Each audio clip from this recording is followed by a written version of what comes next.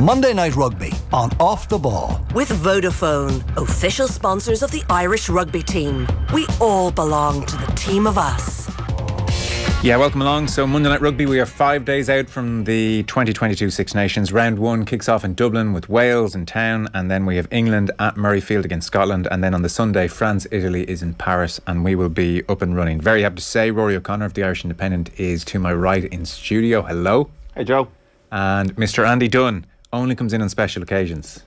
Bringing in the big boy here. How you doing? I'm doing very well, thanks Joe. So just to give people any brief news, Rory, the word from the Irish camp over in Portugal, warm weather training, is that unusually clean bill of health across the board pretty much. Yeah, so there's 5 or 6 players who came in with injury doubt under a cloud. 3 of them, Josh van der Fleer, Keith Earls, someone else whose name escapes me, Carberry, have all trained fully, and then the other 3, Henderson, Tyg Furlong and James Ryan, are all returning to training tomorrow. So that is the plan. Late enough to be starting your first training session of a test week, although they've rejigged the way their weeks work, so I think there's a fairly heavy load on Wednesday now. So once they get through those, Andy Farrell, assuming there's not something being kept from us, which you can never rule out, has 37 players to choose from going into the game, which, when you compare it to some of the other teams, it's a pretty strong position to be in going into the Six Nations. Yeah, it sure is. I guess James Lowe, the only exception, but we knew he was out some time ago. You've, I'm sure, listened to all the launch day press conferences and all the dispatches. What's the general message coming from the Irish team, would you say, over the last number of days? Very much focusing on Wales, which, it's quite boring, but they're the champions. We're not getting ahead of ourselves. We're not looking beyond that game. Johnny Sexton sounded a little bit, cautious about them. I think he gets a sense that Irish people, as we do, tend to overlook Wales, even though they win it every kind of second or third year at this stage, and have beat Ireland last season. From Andy Farrell's point of view, it was very much that the selection is wide open. That just because Ireland beat New Zealand in the autumn, that there's 37 players in camp, that they're all. If you perform well in training in Portugal, you have a chance to get in, and that's the way he's picking. I mean, it's going to be hard to leave players out who beat the All Blacks in such style in November. But cautious optimism, I'd say. Andy Farrell did say that they're in this to win it, which he said about every tournament so far. If he's finished third as coach in his first 2 attempts, I think he wants to go and add this. At this stage of the World Cup cycle, it's a good time to win it, and even just would be his first trophy as a head coach. So it will be a pretty important moment for the development of his team. We're also at the same point of the World Cup cycle that we were in 2018 when Ireland went and made history. So not that it worked out great the following year, but I think it'd be a good time to make a move. How optimistic are you, Andy Dunne, over Ireland's Six Nations champions here? Chances?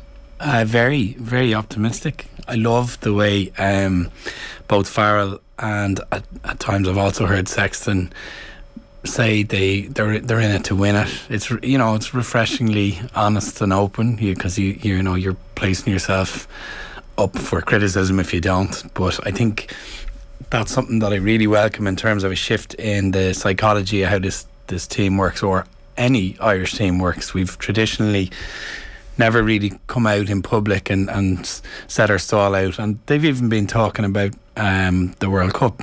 And that's come up regularly in terms of we're building towards that in order to go and be really competitive, if not win it. It's a bit more like an English approach type of thing you hear coming out from Eddie Jones, or historically what you'd hear from English camps. That allowing for all of that, which is chat. I mean, in terms of my hopes for the team, I think, for a start, 37 available bodies is phenomenal. It's unbelievable. You look at the Welsh squad, obviously they've named a big squad. They've all named big squads, but you look who's missing from the Welsh squad. You're talking about Alan Wynne, Jones, Ken Owens, Faletau, Tipuric. I'll help you out here because I have it in front of me. Okay. Lee Halfpenny, Josh Navidi, George North, I think. George North, Justin Tipuric, about 700 caps worth. Yeah, and so that alone is a pretty good stat for Ireland in terms of who's available, in terms of what quality they're getting in their training sessions.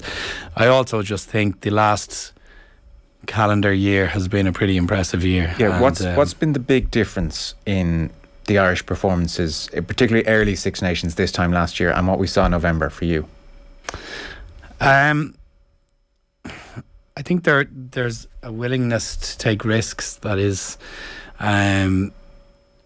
wasn't there in the previous cycle in terms of before Andy Farrell. I've regularly kind of harped on about this, that the team was very much manicured into holding possession for long periods of time. I don't think it's something they look on as a huge strength. Holding possession for extended periods of times can have its setbacks and drawbacks in teams hugely, and I think the current team can be far more. They've more license to be direct. They've more license to take risks. You tend to see that in increased amount of offloads, reduced amount of rucks, and generally a more exciting type of game to play. It doesn't mean it lacks attention to detail in any way, but it does give players license to certainly to take risks, and I think that's the big shift that I've noticed. I mean, I went to the Dubs on Saturday night, the Dubs Armagh game, and I was with, I think, a fella Paul O'Hare, who writes in the Irish Mirror, and we went to Ryan's on Parkgate Street for a few pints afterwards, and we were talking all things sport. We were talking, you can kind of get fed up watching the Dubs playing that possession football and watching Kilkenny bring the ball kind of away from the goal, making sure everyone gets in position again and holds possession. One of the lads who was with us came out with a great line. He said he's getting fed up watching chess. He wants to watch drafts. His point being, teams need to change now in sport. Paul himself, who's covering a lot of the football, was saying, the original early games under Stephen Kenny looked pretty. We held possession, but we weren't penetrative. You could look at the Dubs football team; they're doing very similar. Whereas Armagh on Saturday were hugely direct and penetrative, and much more fun to watch than the Dubs. In the same way, the Irish rugby team at the moment have become a far more dynamic and penetrative team than when they held possession for multiple phases. I wonder, could we extend that across the Six Nations? Because it's a really interesting point you're making, and especially in rugby, I think more so than a lot of sports, around this point out from a World Cup, we start to see some shifts in thinking and some planning ahead, and where's the game going to be come the next World Cup. You look at England, who have Marcus Smith, who has that ability to run and play off the cuff. We know about Scotland and Finn Russell, very much in vogue. And actually, in some respects, the Lions tour was one of the great rubber stampings of Finn Russell's approach. Dan Biggar, I guess you might say, is a touch more traditional. Sexton and Ireland have moved in the direction you've just talked about. Intimac, France, Dupont, those direct running lines. So I wonder, is this an across-the-board movement in Northern Hemisphere rugby that you're seeing? I think it is. It wasn't me came up with that line. Just seems to summarise it so nicely. I want to see drafts, not chess. That was Andy Hanrahan, by the way. I want to give him the credit. It certainly wasn't mine. He was surrounded by a pundit, a part-time pundit like me, and a proper journalist like Paul. But he came up with the line that ended up we were speaking about. But it was very Andy currently in his car listening to the podcast. Absolutely, going, you see, fist pumping. I told people I know about sport. He also said there's no way I'd give him the credit. But to me. It actually really summarises what's happening in say Northern Hemisphere rugby at the moment. Yeah. Whereas 2-3 seasons ago, quite stale Six Nations. Multiple phases. Fans watching the game thinking this has got really difficult to watch 80 full minutes, and I've heard a lot of people say it never really turned off the TV or wanted to not fully watch 80 minutes of Six Nations rugby, but it had got to that point where teams had negated each other, they'd outmanoeuvred each other in terms of analysis, and had become quite stale. Now you look at exactly, I think, those selections. Marcus Smith is electric. Finn Russell, hugely unpredictable, also very skillful. I'm not sure what's the situation in France. I think Jalibert's possibly injured or borderline injured, but Intimac both back in. Jalibert's been called into the squad this week. Intimac and Dupont both played at the weekend. Okay, well, there again you've two options who can play that really game-breaking creative style versus game-building and not so creative. And I think even in Wales, Biggar's captain, you've also got Gareth Anscombe, Callum Sheedy, who are also being picked in that squad, and I wouldn't be surprised to see either of those getting some game time regardless of Biggar being captain. But the general trend for certain in Northern Hemisphere rugby is that they've really taken on a more creative approach ironically, when New Zealand have brought in Joe Schmidt, so they're usually 2 years ahead of everyone, so they're probably going to batten down the hatches at the next World Cup. So yes, it's making me fearful. They've jumped ahead again. I'll bring in Rory in just one moment. Any particular reason as to why you think this has happened in the last year, 18 months? I just think trends. I think something becomes dominant, then you got to pick it apart. Something becomes dominant, and what became dominant was possession-based rugby, which is again hugely taxing in terms of energy levels, easy to read for defences, and over a period of time teams get figured out. And I just think it's a trend that has evolved. I don't think it's for any the 50-22 rule or anything like that. No, not particularly. I think that's going to help in this Six Nations, but I don't think it's. I just really feel it's probably trends, analysis of teams at the highest level, teams learning very quickly how to negate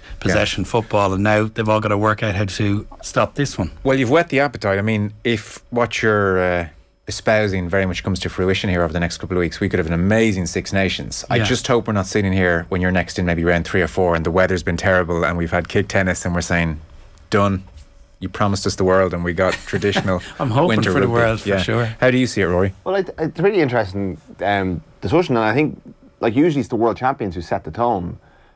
And in that November that you touched on, the post-pandemic November where England won the Autumn Nations Cup, playing the most productive rugby, kicking everything away. I remember Ben Young's making that kind of infamous comment that, line breaks are the most dangerous things in rugby because you no longer have support. This was a point where rugby looked like it was going down a really, really to a dark place. And Ireland, in fairness, never went that way. They kind of still followed kind of a New Zealand model. So you kind of come away from there's two schools really in rugby. There's the New Zealand and the South African school. And South Africa are the dominant force in world rugby at the moment. They beat the Lions playing horrific rugby. They won the World Cup playing like it's a terrible beauty. Like I quite like the way they beat England in the final because they do have the capacity to mix it. England and France have the packs to be able to play the South African way potentially, but they've chosen to go another way. England having kind of dallied with it for a while. Ireland, Scotland, Wales can't. I just think you cannot follow that pattern if you don't have the pack to do it. I mean, Ireland do have possibly the best front row in the world at the moment, but it's more a ball playing front row. You're playing to your team's strengths, and I think when you look at Ireland's direction of travel, it's the switch from Andrew Porter to Loosehead that is the moment where it clicks, because you suddenly have 3 front rows who are highly skillful, and also the selection of Ronan Kelleher ahead of Rob Herring, who was very solid but can't do what Ronan Kelleher can do as an athlete. So Ireland are suddenly at the point where they can play all different ways, and I think what Ireland are right now is a really difficult team to defend because they have so many options. Every time Jameson Gibson-Park gets the ball, he's going to go fast. He's got Sexton to hit, but he also has a pod of 3 forwards, all of whom are options, all of whom can pass the ball, all of whom are skillful enough. Even if the pre-planned programme doesn't go right, they can improvise because they're intelligent players as well. Yeah. It's a hell of a place to be, and they're all fit at the moment. I mean, Furlong is the big one. If Furlong goes down, suddenly you're talking about moving Porter back to the other side. Porter can't do what he does. Furlong's unique in that he can do what he does at tight head. Porter becomes more subsumed by the tight head role. With Furlong, one of the amazing things, apart from the fact that he's a very capable scrummaging prop, is that there was a time there where teams were looking at, can we play a second playmaker outside 10, and what would it be? Another 10? Is it a more of a ball playing 12? That's the exact role that he's playing. He's the amount of time he's touching ball and making the right play based on the defenders that are in front of him. He made 2 or 3 close defenders in that channel who are putting real pressure on him, and he's making the right choice whether to hit the first runner, the trail runner. As a tight head, it's phenomenal. It is absolutely phenomenal. He's playing a ball playing creative midfield role, and that's not hyperbole on my part. It is not done. I don't think I've ever seen it done to that extent by any team. Well, he's the future. I mean, in 20 years' time, I think these conversations that we have had over the last couple of years about getting a second playmaker involved will seem so basic and reductive, and they'll be thinking, well, they should all be playmakers. You just want a second one. They should all be able to do it. That picture Rory painted there is what gets me very excited from an Irish perspective. Gibson Park injecting pace, not to mention whether it's Paul O'Connor or not, but the breakdown. There is attention to detail in the breakdown again, so fast ball, and then Sexton in possession with these various pods across the pitch, and it's the skill set of the forwards in those pods that makes Ireland very dangerous. I mean, I'm always wary of saying these things out loud because I feel we'll fall flat on our face. We've only had the England game, and the autumn to feel very confident, which is not enough to feel that confidence definitely going to happen. But those pictures that Rory mentioned are one of the reasons I'd be very excited for the next couple of weeks.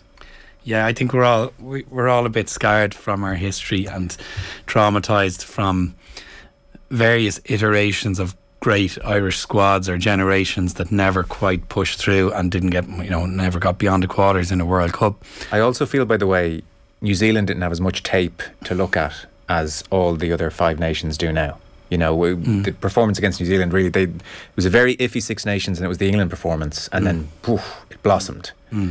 There'll be a lot of very smart people looking at what Ireland did in November and trying to come up with ways to stop it now. Yeah, absolutely. So yeah, are you right to feel trepidation that we seem to be in good nick? I don't know.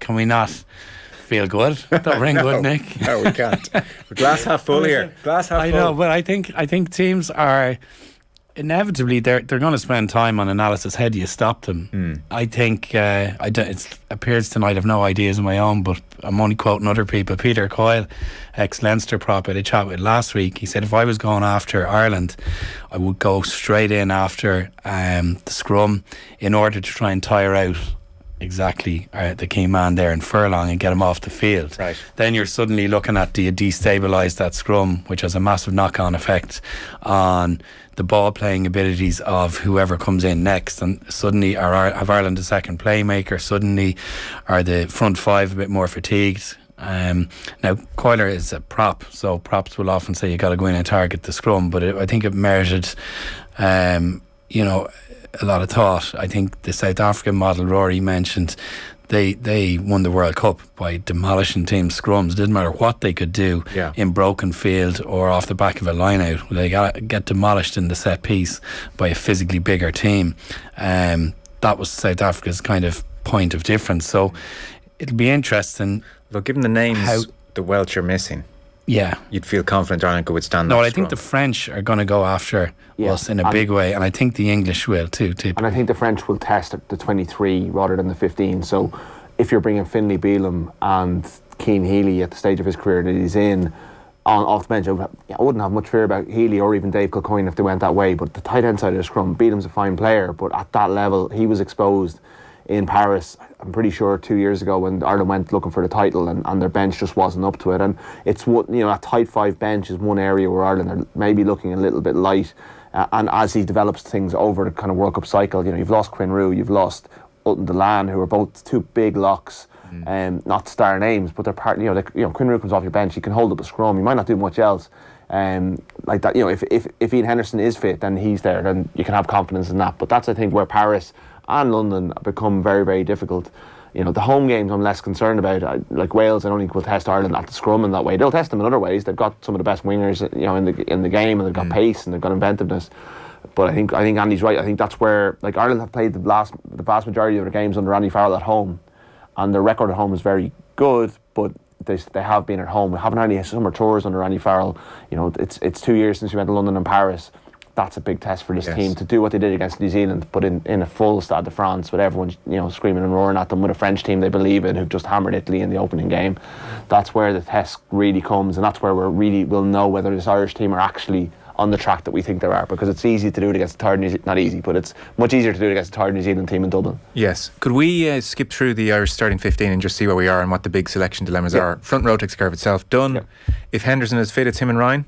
Oh, I wouldn't think so. Henderson hasn't played since December, and Ryan has missed a good chunk of play, and Tyburn is probably the form lock in Europe at the moment. Funny that though. I think against Wales. I heard Bernard Jackman even on the 42 recently saying there is still, within the game. Okay, look, all of us, we see the jackal and we see what he does and we say, look, what, this guy's the best. But within the game, there are certain basics you have to do, and there is still a concern over his size in the second row. Yeah, I think you start him against Wales, you get 20-30 minutes in Dean Henderson's legs, and then you maybe rotate them for Paris, and then you get the energy of Byrne coming off the bench. Okay.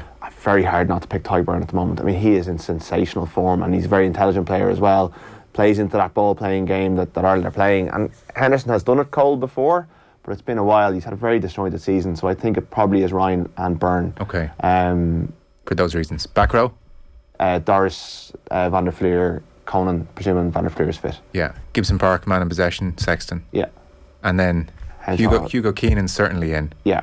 And then give us midfield and the two wings. I think Henshaw Ringrose, it's harsh on Bundy Aki, who's having a very good season. It's probably harsh on James Hume as well, but yeah, like he's done a lot, but he's kind of relying on Gary Ringrose getting injured at some stage, and even then you could go Aki, Henshaw. So it's very difficult for him to get into that. It's rare the three of them are fit. It is. It's really, and that makes it difficult. But if you look at the way Andy Farrell's picked his team over the last 2 years, Henshaw and Ringrose have, I think they've been picked 7, maybe 8 times. It's Aki and Henshaw 3 times, and Aki and Ringrose 4 times. So I think it is a preferred partnership.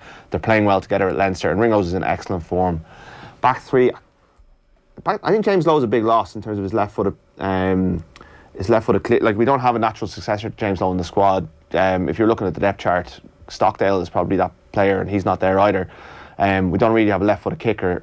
McHanson, I don't think is in the mix for this. I would expect him to go either Earls or Conway. I would think Conway on the left wing and bring Balakoon in on the right with Hugo Keenan at fullback. Okay. Any thoughts? I think the comment is very, very true about James Lowe. That left-footed option, that certainly in the autumn, one of the most refreshing changes in our game was how easily we constructed getting out of our territory, and we did it through maybe 1 or 2 wide passes at times to James Lowe and a 60-metre cannon. And for me, that was hugely enjoyable to see, because I was sick to the back teeth of watching us trying to exit with box kicks, and I've never been able to. No one's ever given me a compelling reason why it's a good exit. I still can't get it, because you have a chance of getting the ball back. You have a chance of giving it away as well, 40 metres away from your line. It just doesn't make any sense. It's a complete 50-50 lottery. Why would you not kick it 60 metres? I guess for a while it felt like, sorry, I'm agreeing with you, I hate what I'm even saying here. For a while it felt like it was maybe 60-40 in Ireland's favour. Maybe, yeah. It's a big gamble though in teams that traditionally, like to had maintained possession. Regardless, I go on a rant about that. No, you're right. I think the James Lowe option, very, very obviously as well. So Sexton just kicking some long punts from deep, and so that, I think that's going to be a loss. Getting cleanly and efficiently away from our own territory is important in this Six Nations, and I think that is going to hamper some of our kind of tactics, that loss of the left footer. Other than that, I think it is a team that's kind of picking itself. There is that question mark on where Tadhg Beirne may be included. Not if. Possibly if, yeah. I mean, I think he deserves it on his form. I just think he fits exactly how we're trying to play, and for what you sacrifice potentially in that timber in the scrum, you make up for it by how well he plays around the field, how smart he is, how well he can connect with other players, how destructive he is on opposition ball. I think his level of fitness, everything. But then again, you come back to Peter Coyle's point, if you're going to go after the Ireland scrum, he's potentially a weaker spot. Yeah, you see, I think this is a very, we're done here to a romantic back, yes. And us on the outside want entertainment and want moments. I think within the confines of ruthless professionalism, the word timber carries more weight in the discussion than we would give it. That'd be my guess. I hope I'm wrong, because I'd like to see him start in the second row 100%, but yeah, I mean, I think that model Rory has mentioned that there's not too many differing styles in international rugby. You're with one or the other, that New Zealand lethal kind of offload creativity type game, or that turgid timber kind of, we're going to grind you down and physically beat you into the ground like South Africa. There's not many people in the middle ground there. Most teams are. But even New Zealand have 115 to 20 kilo locks who are able to hold up the scrum, who are able to play as well. And there's definitely a school of thought out there that your tight head lock needs to be a certain size, and Ireland just don't have the player. That's why we signed so many South Africans to play in the second row, which is we don't produce players of that size, and Beirne is on the lighter side of that. Beirne, in my head, is probably a 6, but Doris is, everyone, even outside of Ireland, I think Doris has turned heads to the point where people are talking about him as a world leading back row at the moment. He possibly should be number 8, but Jack Conan's the Lions number 8, and he's in great form as well. So it's getting your best players on the pitch to some degree as well. I think against Wales he can definitely get away with Beirne at second row, and France, a bit of freshness, and Henderson coming in I think makes sense. Yeah. Rory O'Connor there of the Irish Independent, Andy Dunne with us as we look ahead to the Six Nations. Rugby and Off the Ball is brought to you by Vodafone, official sponsor of the Irish Rugby team of us, everyone in. So just a last point or two in Ireland, and I'll get your overview of the tournament. Johnny Sexton, Joey Carbery, Jack Carty in that order, presumably.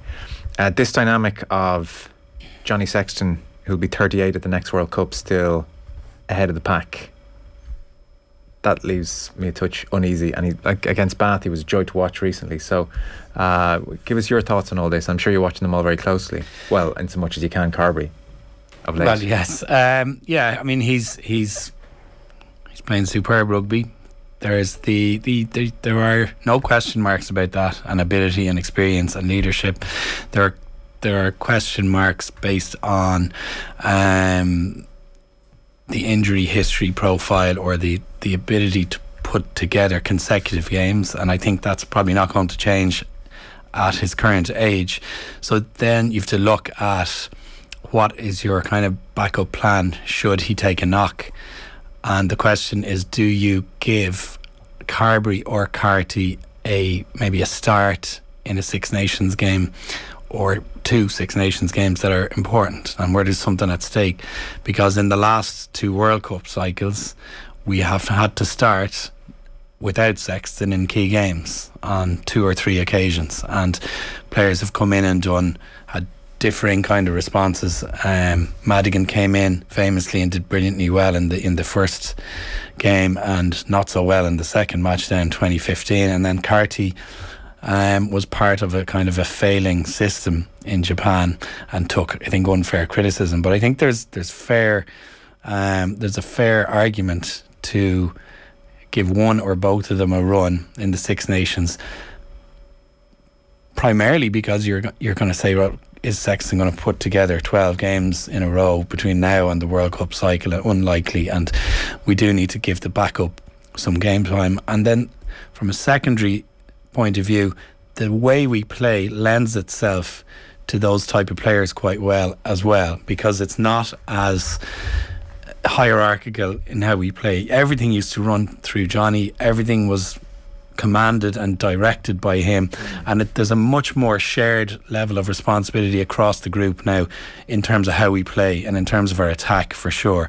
And I think it lends itself to the likes of Carty and Carbery coming in more seamlessly. We're not suddenly saying Johnny runs everything on the field, what do we do? We're lost if someone comes in. So I think it's a very fair argument to give them time, but I think there's a clear front runner in that Johnny is number one, and it's whether we want to look at it. Do you keep playing him while he's number one all the time, or do you protect him? Tempting to keep playing him, isn't it? It is, yeah. Winning Six Nations. Yes, it is. What about Gibson Park then? This amazing dynamic where he's locked in as Irish 9, and I'm sure at Leinster when the team sheet goes up on the wall, he's not sure if he's in or out. Yeah, and Luke McGrath, who I thought had a very good World Cup in Japan in 2019, hasn't been seen since. You know, like Leinster obviously have a very different perspective on him and Ross Byrne, who they quite happily drop in instead of Johnny even when he's fit for big games, and rotate him, and obviously have a plan. Have more games to play with, but they have a plan in place that if Johnny's not there, they just play Ross Byrne. Gibson Park's been a revelation for Ireland. I really, I would be honest and say I never thought that he was this good. And I mentioned Porter being the kind of game-changing selection, but you could argue Gibson Park has been equally as impactful since he's gotten the chance. And Andy Farrell, he's kept Murray at the start, but he brought Gibson Park in for that game in Twickenham in 2020, the Autumn Nations Cup game, and it didn't go well. And he kind of went back to Murray, and then he went back to Gibson Park again. And now it looks like there's a defined hierarchy, and the centrally contracted player is not the leading man. And that's really, really healthy, because Conor Murray now has to go, just like Joey Carbery has to knock Johnny Sexton out of the team, and ultimately that's what it's going to take, is someone coming along and just going, you're finished and you're gone, like Ronan O'Gara did David Humphreys, and like the attitude that Johnny Sexton would have brought when he came to take O'Gara's jersey. Someone has to come and finish him, otherwise it's just moving deck chairs. It's up to Murray now to displace Gibson Park, and Murray's now getting heat from Craig Casey behind him, so that's a much more healthy position. The tempo he brings is just sensational, and it's so key to the way Ireland play, and that tempo is what gives the team that oxygen to go and create havoc in a defence, whereas Murray can be more ponderous, and he wasn't bad in that Argentina game at the end of the window, but he didn't do enough in that game to displace Gibson Park in the hierarchy. Yeah, I think Farrell deserves credit for the Gibson Park selection for sure. So where do Ireland finish in this Six Nations? Home wins, and then Paris and or London, what's going to happen?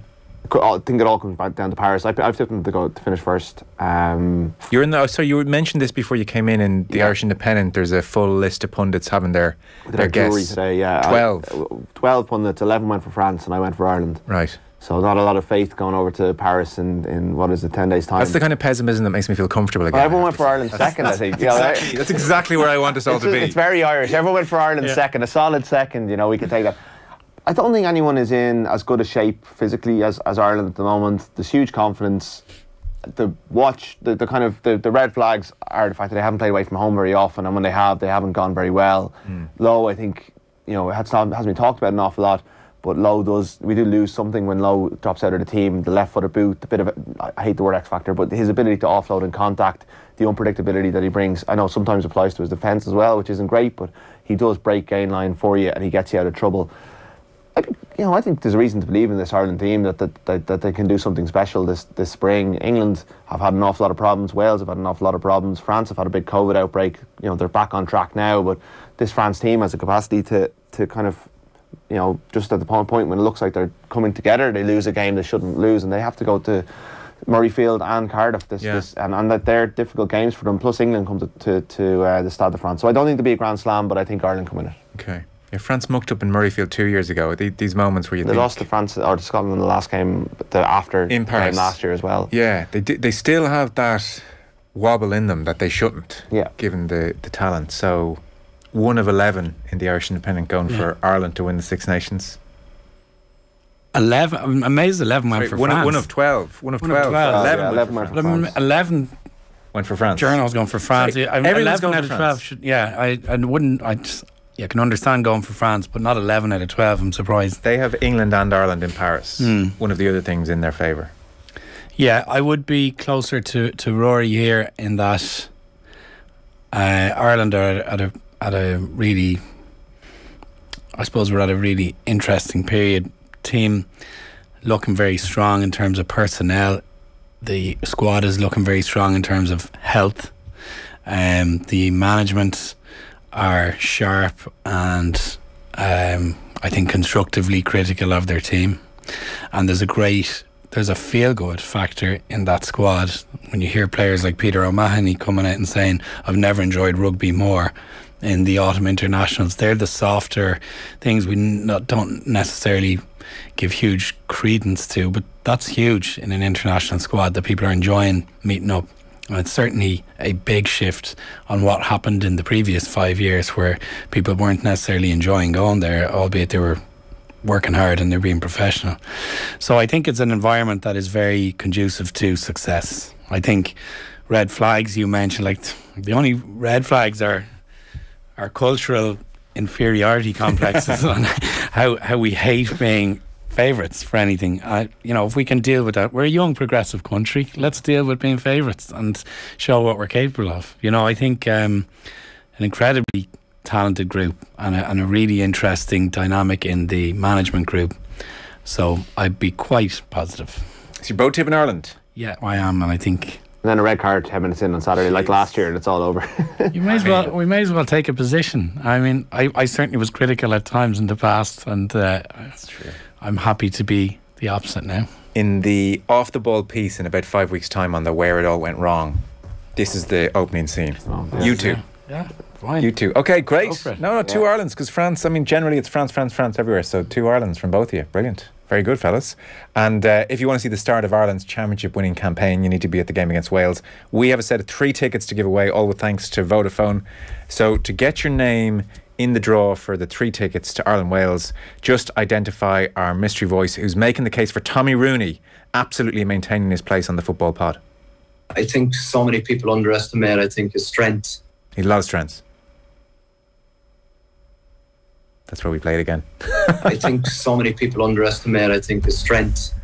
If you know who that is, text your answer to 53106, #TeamOfUs. Okay, fellas, I know that was very Ireland-centric, but we wanted to tease out a few of those things. Rory O'Connor from the Irish Independent, thank you. Good job. And Andy Dunne, great to have you in studio, appreciate it. Thanks, Joe. Okay, we're back on Wednesday where we have Keith Wood and Stuart Barnes on Wednesday Night Rugby.